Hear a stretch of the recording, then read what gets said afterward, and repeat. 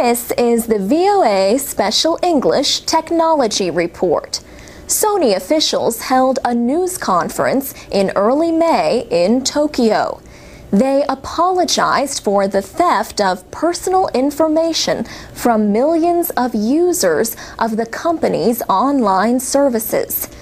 Hackers targeted Sony's PlayStation Network, Sony Online Entertainment, and Curiosity Music Systems. In all, Sony says information may have been stolen from more than 100 million accounts. The data includes information like names, addresses, phone numbers, and birth dates. In some cases, even credit and debit card numbers may have been stolen. The United States Federal Bureau of Investigation is looking into the cyber attacks.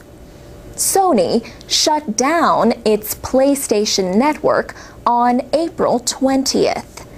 The company is being criticized for not telling its users about the stolen information until a week later.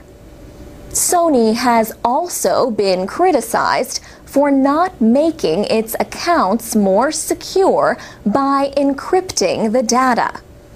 Sony officials say they have now taken steps to improve security.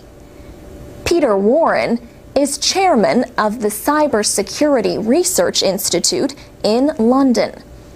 His group studies technology crimes and their effects on our computer-dependent world. Mr. Warren points out that what happened at Sony is not rare. We've seen a number of very large companies that have suffered some tremendously embarrassing losses of data.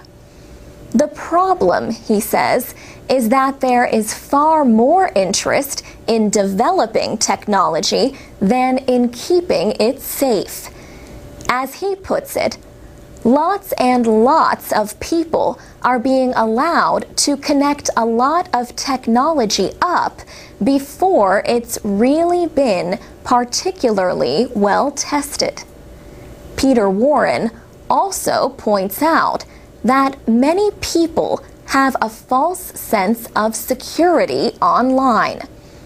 On the internet, he says, they seem to be so blindly trusting of anybody and of any website, no matter how suspicious it may look. His message to users is simple.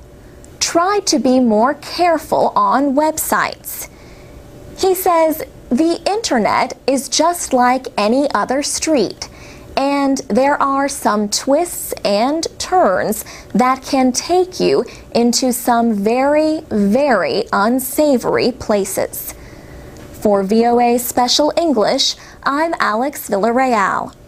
To read and listen to more technology news and for English teaching activities, go to voaspecialenglish.com.